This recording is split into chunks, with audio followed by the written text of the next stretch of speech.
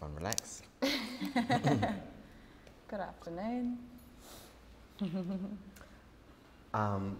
Good afternoon, thank you so much for coming. I'd like to begin by acknowledging that we are meeting here today on Wurundjeri land, and like to pay my respects to elders past, present and future. It's a great pleasure and honour to be here with you today, and thank you all so much for braving it out in the cold, but to discuss with Amrita Hepi, who we've been really fortunate to be working with over the last couple of years. And I guess I'll begin by also suggesting that this particular show was one of our first victims of the pandemic. So it was originally slated for April of last year, and we made a decision quite early on that we would forecast kind of quite far into the future. So it's great to be able to begin 2021 showing Monumental, and in many ways, and this is probably something that will start to get teased out in the conversation, you know, the work has gained a more heightened degree of potency at this particular time, temporal potency, political, social, cultural potency. Before we get into, so we're going to run this quite informally. So if anyone has any questions at any stage, please just raise a hand. But it's going to be very informal. But I thought before we start discussing this particular work that we're sitting in, so as many of you would have seen the work before, there's of course like an extraordinary soundtrack. But for the sake of this conversation, we've had to turn that off. But once we finish up, we'll resume the sound component within the work. So Amrita, so you recently moved down to Melbourne in the last year or so, born in Townsville and then mostly working in Sydney.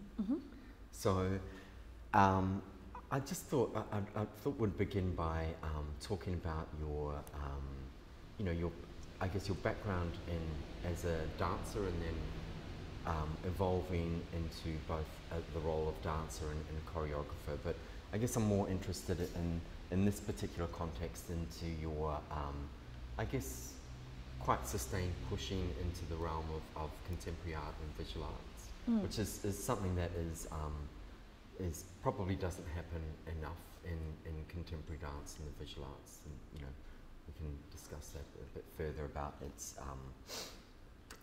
I guess it's kind of nowness, the idea of the kind of incorporation of contemporary dance within a museum or gallery program. But do you want to just talk about your, I guess, your relationship to contemporary art and how you've, I guess, sort of worked between the contemporary art realm and also within the visual art realm as well? Well, I'll begin by saying that the distinctions are quite arbitrary, and for those that have really been involved in contemporary art, they would have seen notions of performance, and I know you have for a long time, and dance being inside all of those realms. I trained as a dancer, and that was my background and my coming to my practice. And I think that although there may be a kind of feeling of maybe a renaissance of contemporary dance entering into contemporary art, for me, it's always been something that either should be there or has been there with practitioners that we've seen for a long time. Yes, as I said, I was born in Townsville and then mostly spent a lot of my time in Sydney, and was lucky to have trained from a young age in dance, and I think that gave me a very physical language. It gave me an understanding of, for me, witnessing others, but also being witnessed in a certain way. And I guess from a young age, working with the idea of the gaze and how that is, especially in performance, or held to attention, how to hold attention with the body, how to hold focus, and for my own self, how to hold focus on something as well.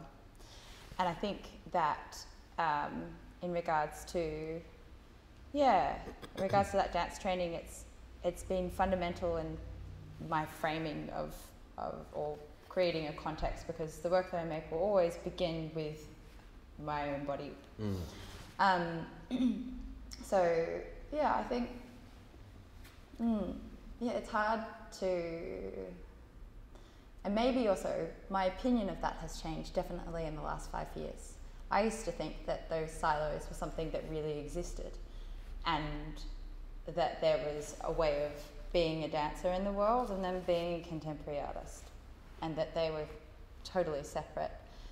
But I think as an artist, as a dancer, you kind of are just propelled to make the things that you want to make, and to be able to hold the attention and the focus on doing those things. I'm really aware in artist talks, I'm always trying to not be aphoristic in what I'm talking about, to try and hold a certain specificity. But yeah, dancing taught me how to have a focus and an attention on things. And that, I think, was an incredibly useful skill to cultivate, and that was cultivated by other teachers and people that were influential to me. I mean, that's actually a really interesting, I won't say distinction, but it is an interesting point, that the idea of, you know, the performative and you know, whether that be in dance or whether that be some sort of other performative practice within a visual art setting, in which that kind of idea of the holding the audience is so embodied within the body itself. So when you like, as in this is a case in point, you know, you so used to being the kind of mobilizer of the work in a very live sense, of being so present and kind of embodying and evolving the work as you're going. So for you, like doing a project like this, which sort of takes that kind of that nowness out in some ways, that takes you to a degree, that kind of that moment of the performing live out the of encounter. That encounter. So can you talk a little bit about that relationship to a work that you create, that you're not there all the time, present in, you know, omnipresently? Yes. I mean, you are within it omnipresently, but that sort of distinction between the kind of the live and the kind of, I guess, the proxy in some ways.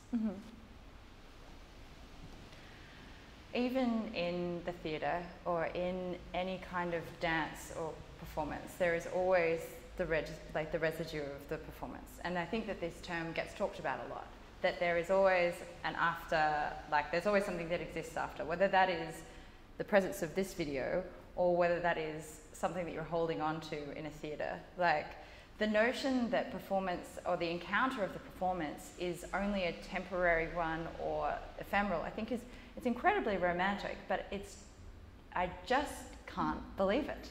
I just do not think that, you know, you sometimes you remember things, sometimes they stay with you, and whether there is an object present or whether there is a video present or whether it is documented, whatever it is, but there is, it continues to exist and to be manipulated, whether it's in the live or whether it's the live that's being documented, that the presence of that stays with you. And I think, you know, I just, obviously there is a very much a difference between this video and then the performance that I made, but the encounter with the live is always there to be had if you are ready and willing and wanting to have it with that work, no matter what the medium is. And then I think sometimes it can be even more present when there is somebody in the room, and that affects you. I can still remember the effect of of performance, and that's not to say I remember them because they're good or I remember them because they're bad, but they stay with me. And maybe that is the reason that it continues to stay with me in this pushing of the live encounter, the continuation of practice, and trying to just continue to do, because it just isn't, it's just, I just don't agree or take that position that the live continues to exist once it is over.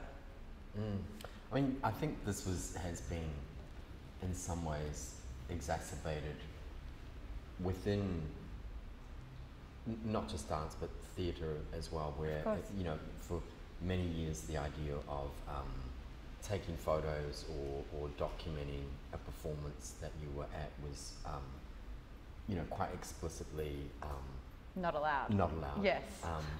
Which is, I think has been, within particular dancers or choreographers' works have been, those kind of mores have been challenged to a degree, purposefully. Of course. But I guess that has also, through a situation as the pandemic, I guess that also creates this kind of a different, it will animate change, certainly, in this idea of the kind of how something's recorded or presented or disseminated to audiences. Yes. Do you want to talk a little bit about your feelings about how that exists within that kind of the idea of this is very different in that it is a staged and constructed work rather than a documented work. So to address I feel in some ways that this idea of taking a photo of a live performance in order to remember it, it's almost to prove the presence of the viewer in being there, to say I saw that performance, I was there, and there's a certain feeling of ownership that it's to own it which is to take a photograph. And a part of me is, I understand the compulsion to do that, to want to remember and to hold on to these things. And we do this in all different ways. And I think in the pandemic, I had a real recalcitrance to a lot of things were moving online. And I was like, I just don't want to flatten the experience of the live, that experience of the live. And I did not want to give in to the immediate market-driven demand of putting everything out there straight away. I was like, can we have a moment of patience to just, wait a second before we continue? And I understand that the show must go on, that things need to happen, that there is, a curiosity and a desire to see art in different ways. But I really did have a moment of going, I will not do an online dance performance. I will not. I'm sorry, but I cannot attend, I cannot attend another online dance class. And I am happy that they exist because I think that they're a format that is important and necessary. But I was like, I'm willing to wait. I'm willing to be patient, and I'm willing to work on things in my own time. And that's another thing in regards to, I guess, performance changing the rules and the codes, the social function of a theatre and of a gallery space. And it's really interesting. It's something that I'm really now thinking more and more about in my performance and in my performances.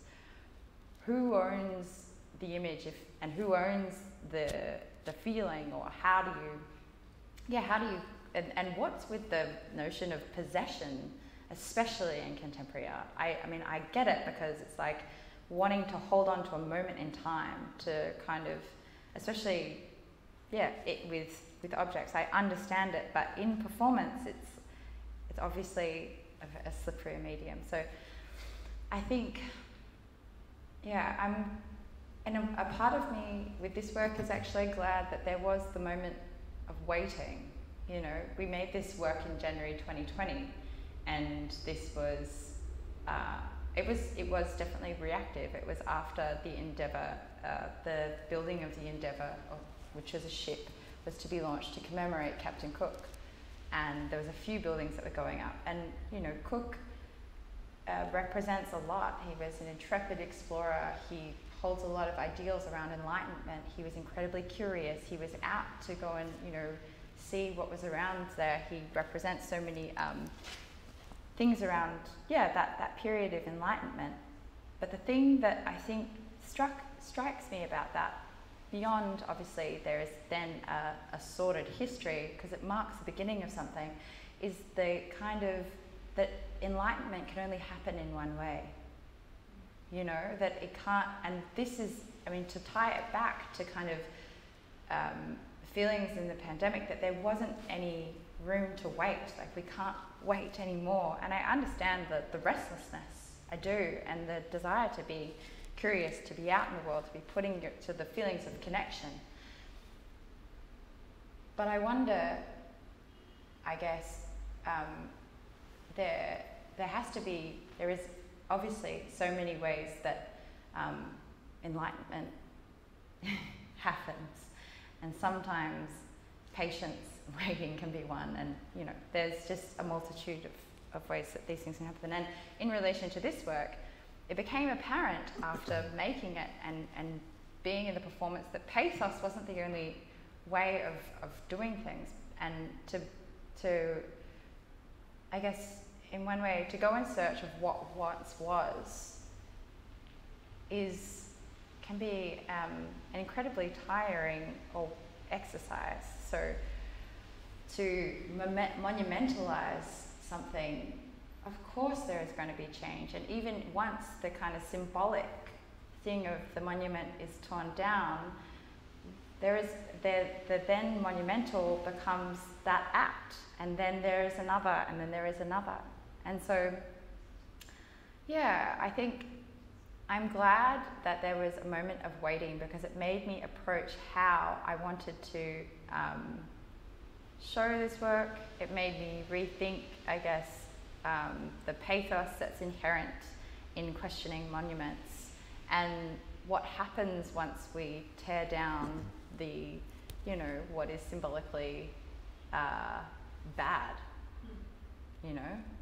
which is, I'm sorry, but that is it's a fantasy. That then becomes, it's ripping that down, and that act is, again, a fantasy. And that things would change from that are a fantasy, but the act is still potent. Mm. I mean, it's, I was thinking as I was coming here about the, in some ways the kind of the similarities between dance and public sculpture of these kind of monuments, this notion of European discovery is kind of embodied in the kind of, the depiction of somebody who is in part responsible for it. Mm.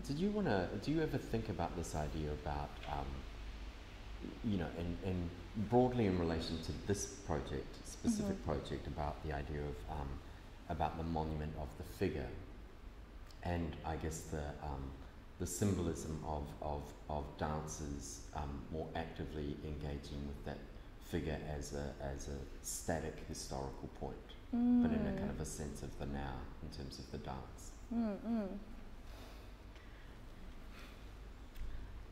Do you mean that it is that the dancers keep on moving and will continue to move, and that it's an act that dance is kind of given in a transmission that has to keep on changing, and that's and the monument of the dance is within its specificity of its transmission, whereas the monument of the sculpture, which is incredibly bodily, it's not to take away from objects whatsoever, because there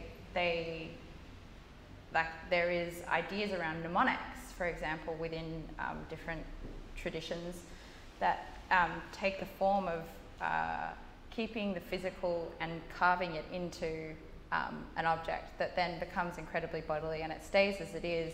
I mean, maybe it decomposes after time, but I guess moving around a static figure. I mean, in this video, none of these static figures are static. They've all been interrupted by the touch of the other.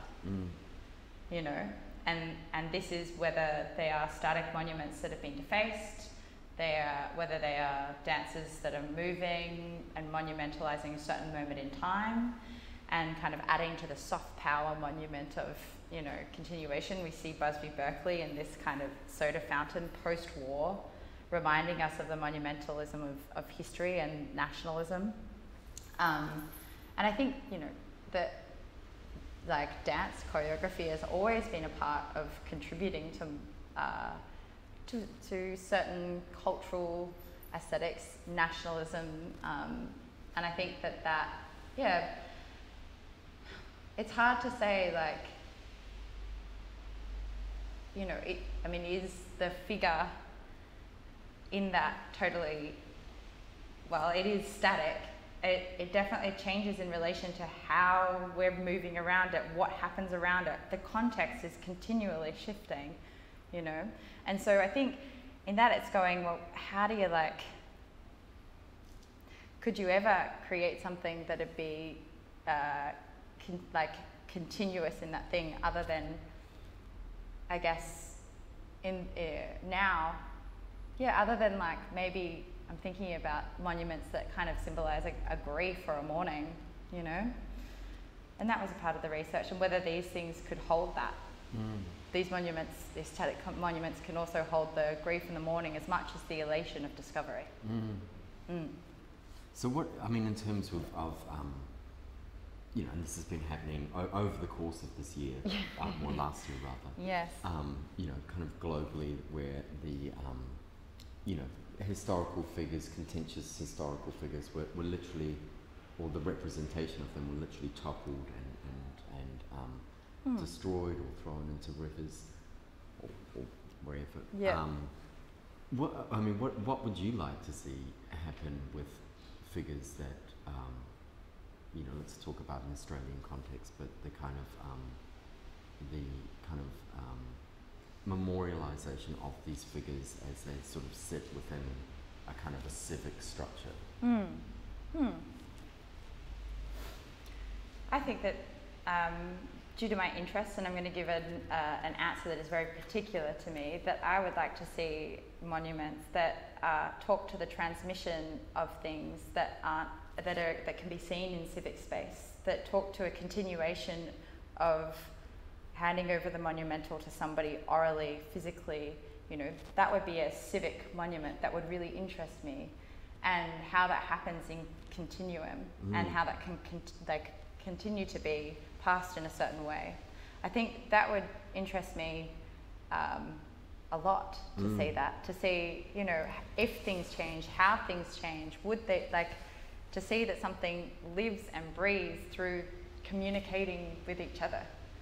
And that's the kind of monument that interests me, that continual communication between people, between bodies, that it's learnt and taught and able to be felt and embodied in different ways. They are the things that interest me in civic space. And I mean, there is actually, in some ways it does exist. The Last Post, for example, is performed every Sunday at 4 p.m. at the Australian War Memorial, because I was looking for notions of this, you know, that where it happens, and you can go and you can watch it. And I think that there's a lot of opportunity to be, you know, particular about that. And they are the kinds of things that I would like to see in civic space. How do we continue to hold on to transmission and see it bodily being in another person and with others? Yeah. And how could that accumulate over time? And again, I think there is also notions of this in different First Nations architecture with, you know, I love the example of the midden, you know, the pile of refuse, where it becomes this carnal thing to shuck an oyster, to eat a mollusk, and to throw it there to say, we ate together, we were together, and our living remains here accumulate. That to me is interesting, and they are the kinds of monuments I'd love to see, or activations I'd like to see in public space. Something that honours something greater than, I mean, obviously it would have to talk to a specific time in particular, but something that honours something greater than enlightenment as we know it. I mean, is this just better? You know, are some, and this is a question about, you know, because I literally don't think that the pulling down of statues of, you know, predominantly white men is going to remedy. No, absolutely anything, not. Or certainly kind of change the contentiousness around the you know, the actions and how history. But I'm very sure that it physically feels probably feels quite good for the people who were doing it at the time.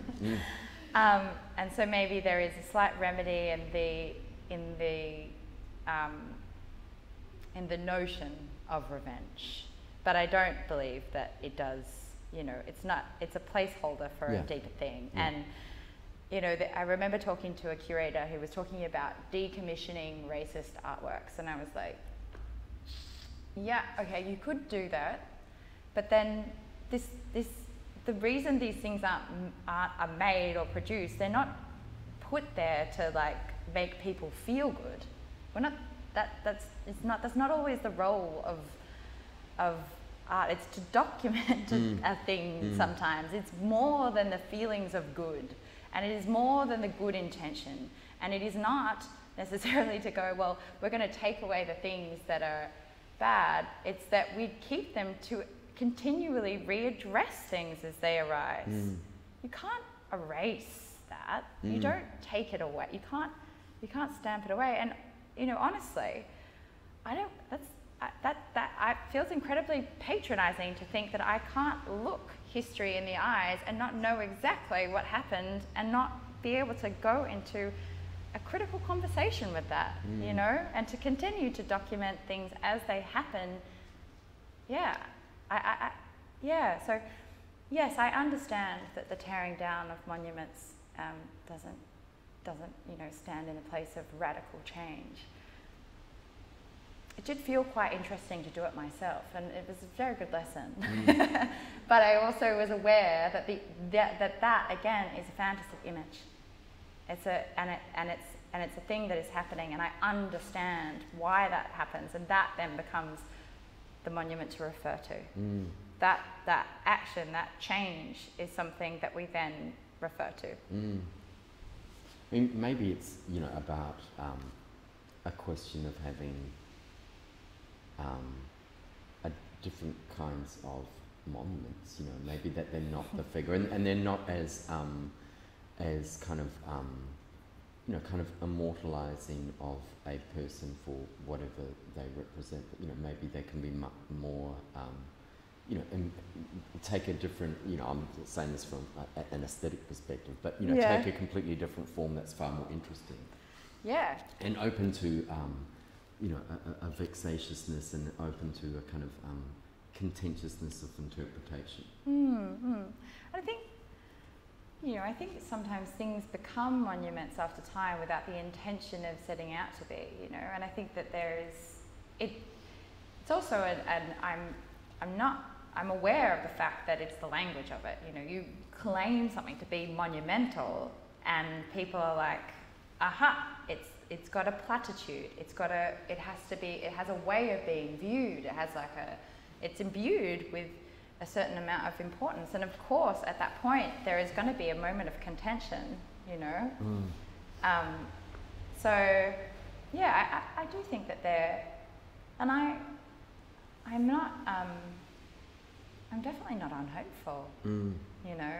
I think that absolutely there will be monuments that are made that are like incredibly exciting, incredibly carnal, incredibly bodily, and they are the ones that I'm interested in, and yeah, not static. But in saying that, do I disagree with the static objects that, you know, or monuments that exist? Absolutely not. No. I think that they're a really interesting thing to work. They're there, and then they will continue to be worked through in different ways. And yeah, it is important to like continue to hold history in regard, you know, in order to kind of move with things in the present. Yeah. Pulling it out of this work, or you know, looking back and reflecting on last year, obviously a very difficult you know, time for many people, you know, mentally and emotionally and environmentally, but you know, certainly it was you know, difficult for all, and Amrita is also, I should mention, participates in the studio program here, the 16 studios that form a central core of Gertrude's role. But so all of the artists were in line with the restrictions placed on everyone in Melbourne, were not allowed to use their studios during this time, which was, I think, was really challenging for all of the artists, really. But I think it offered a real opportunity to kind of, in some ways, kind of pause and reflect on their practice and sort of reflect on, a kind of a very strangely evolving world for all kinds of political and social and cultural reasons. But I guess, pulling out from the visual arts, this was who are now in a very fortunate position, and we're so happy to be reopened to the public. And I think this is, taking on that point of the encounter, I think is so important within the visual arts sector as well, where it's not just about the kind of the representation of images and experiencing work like that, but it is about that bodily and spatial and contextual engagement with the work, or being in the presence with the work. But dance is still not quite in that, being part of that, if we think about the venues as being kind of more theatres or specific kind of, performing arts centres, are still not quite in a position to be able to, kind of resume the same way that they were operating a year or so ago. So for you as a dancer and as a choreographer, I think, did you want to reflect on how that idea of kind of the elimination of contact in some ways, or the elimination of being able to connect with people, other dancers, because of all the restrictions, behavioural restrictions that were placed on us? I mean, not as part of your, thinking of it more as from the perspective of dance and how you think that has impacted on that particular sector and things that it might have learned. Well, I'm here to listen and to serve. I mean, especially the good ones, and that is like, their presence is undeniable. And so I understand that it was hard, and I do miss, of course I miss being in the theatre, and I hope that maybe the absence of that creates, the kind of impassioned reverie to return, and I think it will, because, I mean, personally, as much as I have loved watching a few things and I revisit them, and have been, lucky to see them from a different perspective, there's nothing for me personally like that live being together and witnessing something with others.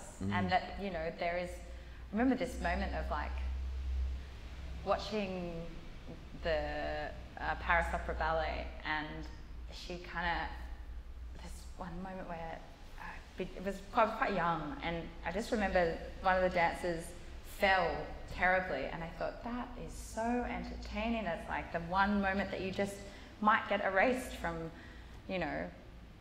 another encounter if it were, where's the hiccups that can happen, and the liveness and the improvisation, and that only happens in these encounters, and dance has been doing that for a very long time, to improvise with a degree of care. So yeah, I'm at this moment, I mean, it's still so new. We don't know exactly what the effects are, but I'm hoping that the absence creates a very,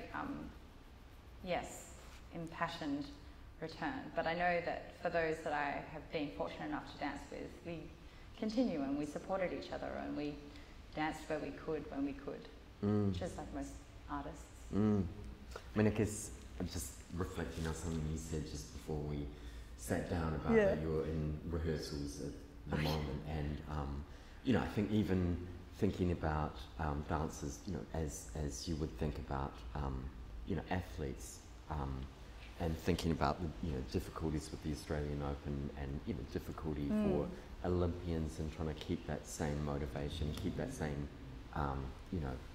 fitness trajectory. But I guess that's also something that dancers will really feel, not just about their kind of physical capabilities, but their, I guess there would be a sort of degree of rustiness that will be impacting everybody.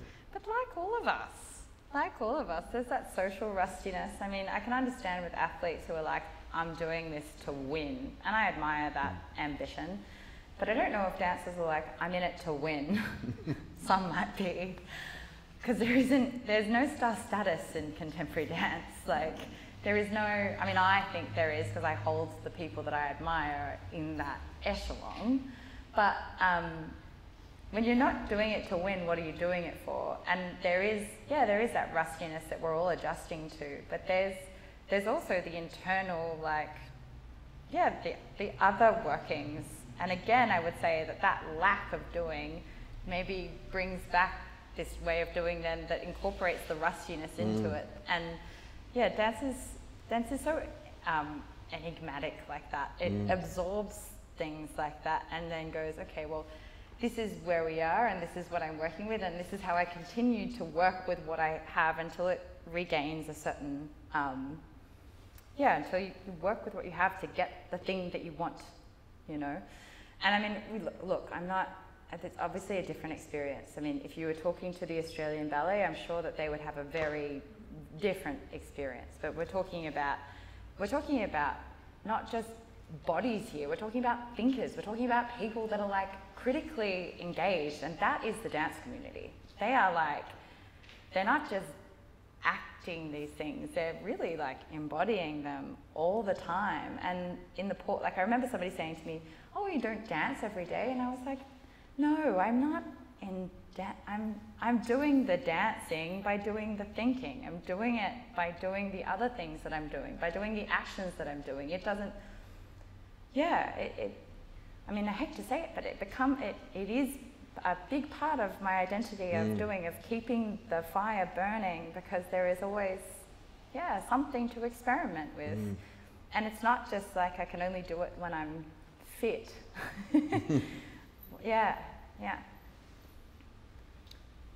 We might, if anybody has some questions from the audience. Anyone pressing ideas? Or, well, Amrita will be around until we'll resume the volume on her work, but I'd like to sincerely thank Amrita for all of her generosity. And I'm sure if anybody have any particular questions, that they should be, it is obviously very, very approachable. And I will just reflect on that idea of that there are no star dancers. I think, you know, this audience is here to witness something akin to that. But I'd like to ask you all to sincerely thank Amrita.